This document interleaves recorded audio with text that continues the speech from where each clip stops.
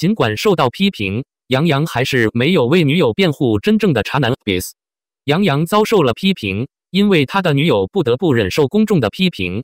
凭借英俊的外表和许多成功的电影作品，杨洋在中国娱乐圈中确立了稳固的地位。尽管他的表演能力不被高度评价，但他因与同事演员产生化学反应的能力而备受喜爱。最近，网民们在谣言中议论纷纷，称杨洋和王俨妮正在秘密约会。中国博主发布了一篇文章，列出了曾被认为是杨洋女友的美女名单，其中包括李谙、童婷、九韵、张天爱、赵露思、王俨妮和狄莱热巴。这些美女都必须承受公众的批评，被怀疑利用杨洋的名气变得更有名。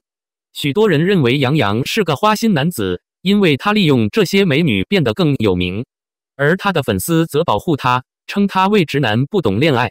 这位从眼睛开始的爱情男主角没有出面解释自己的感情传闻，导致粉丝们更多地炮轰其他女星。许多人对杨洋被怀疑是花心男子感到不满，他们认为与他有关的女星只是被利用的人，没有任何感情关系。此外，刘大厨还公布了关于杨洋和王俨妮在酒店约会的一系列证据。尽管这个谣言在社交媒体上成为热门话题，但两位艺人的经纪公司仍然没有发表任何评论。然而，仍然有一些忠实的杨洋粉丝认为他不应该被指责，只是被传闻而已。他们认为，在娱乐圈中，传闻感情绯闻是很常见的事情，艺人也无法避免这些麻烦。一些粉丝还提出了观点，认为杨洋是一个有感情的人，总是认真对待各种关系。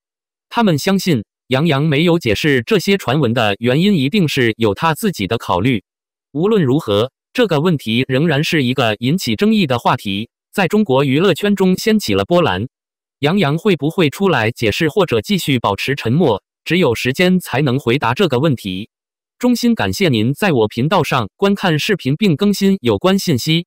如果您看到此视频有用，请通过点赞、评论和订阅频道来帮助我，以便跟踪我的后续视频。我会努力为您带来最有趣和最有用的内容。衷心感谢，并在未来的视频中再次见面。